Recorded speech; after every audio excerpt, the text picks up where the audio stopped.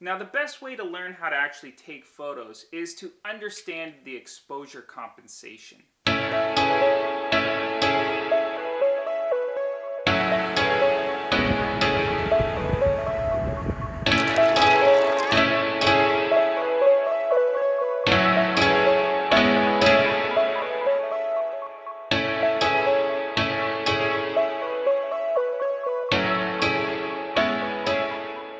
A picture is worth 1,000 words, but if you can't take a photo, then what's the point? I'm James Rowe and welcome to my channel. Today I'm going to talk to you about exposure compensation. Exposure compensation is an amazing tool used internally by the camera that really deciphers whether your photos are going to be good or bad. When you're in the manual photography mode, all I'm doing is judging my light based on the exposure compensation scale. The exposure compensation scale is right here, and as I change my shutter speed or my aperture, notice how the exposure compensation scale is saying plus means too light.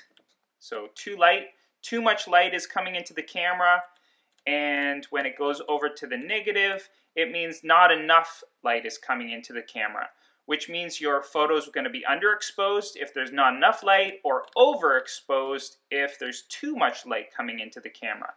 And what you want to do is you want to make sure that you're shooting at the 0 here, which means perfectly exposed. We need to take into account that exposure compensation directly relates to the amount of available light that is coming into the camera. So by changing the shutter speed, we're letting in more or less light depending on time. And by changing the aperture, we're letting more or less light depending on how wide the lens is open or how closed it is. So think about this. If it's bright, sunny day, you're gonna wanna start at f11. Whereas if it's really dark out, or if you're at a wedding or something like that, there's not a lot of available light. So you're gonna need to open up the aperture very wide so that you can let in more light. ISO reflects actually fake light. So it is the camera adding fake light based on the sensitivity the sensor is to the light that is available. So the problem with ISO sometimes is in really low light situations, you may get this hazy look in the dark parts, or they might turn colors like purple and brown, yucky, noisy colors. And that's because the camera's so sensitive, but there's no light available. Exposure compensation is about balancing all three of these things: aperture, shutter speed, and ISO. And if you can balance all of those together, you can get really great photos that are perfectly exposed.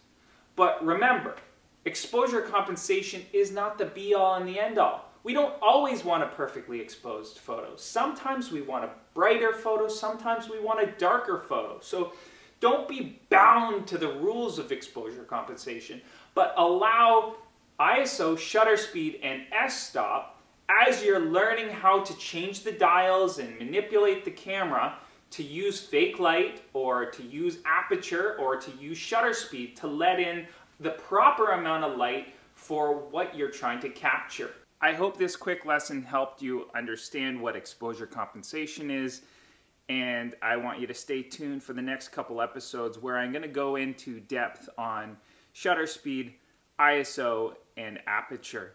Thanks for watching, and I'll see you next time.